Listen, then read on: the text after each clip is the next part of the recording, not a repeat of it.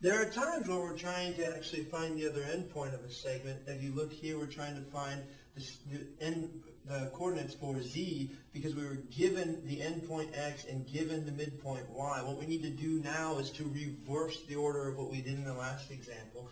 What I need to do is I need to take y's coordinate and place it directly underneath x. So I'm going to have y and then -4 and +5. What we're going to do now is we need to find the distance to x and then into y, and I just need to double that distance to figure out what z is. So I need to find my distance from -3 to +5. From -3 to +5 is 8. I just need to do that again. I need to add 8 on to my y's coordinate.